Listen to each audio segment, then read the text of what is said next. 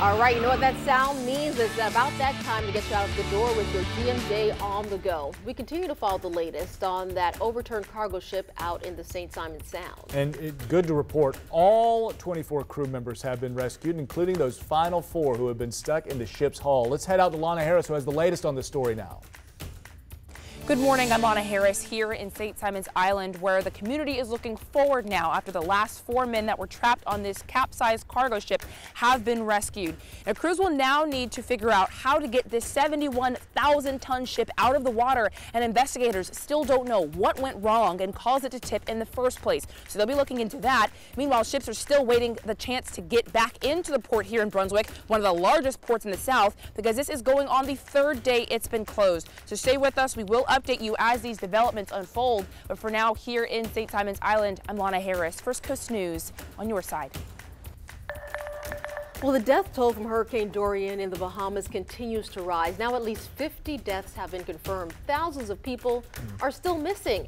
Rescue workers now going door to door to deliver food and supplies, and the U.S. Coast Guard is still evacuating critically injured people by helicopter.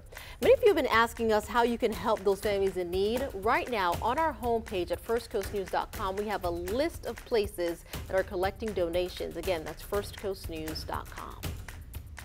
Well, 3 employees with the Duval County Public School System, they're now suspended without pay. According to the Times Union, Jamal Collins is a teacher at Fort Caroline Middle School. Elder Allen, he's a paraprofessional at Arlington Middle School, and Melanie Clemens is a data entry clerk at Carter G. Woodson Elementary. All 3 were cited for, quote, unprofessional conduct.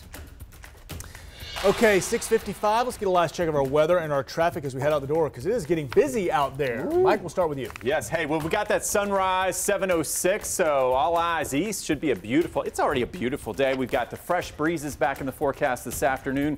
High of 91, a lot better than those triple digits. As we look at the rest of the week, how about just some 80s for highs and getting ready for some needed rain, especially Friday and Saturday.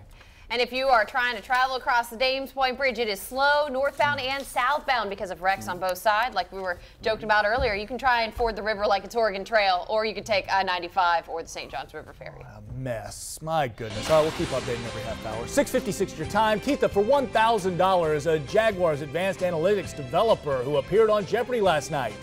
Mike says Victor Lee. Victor Lee. And that is correct. All right. Yes. So shout out to our local Jeopardy contestant. He didn't win though, but hey, what? Shout out to you. He made it there. We're proud of him.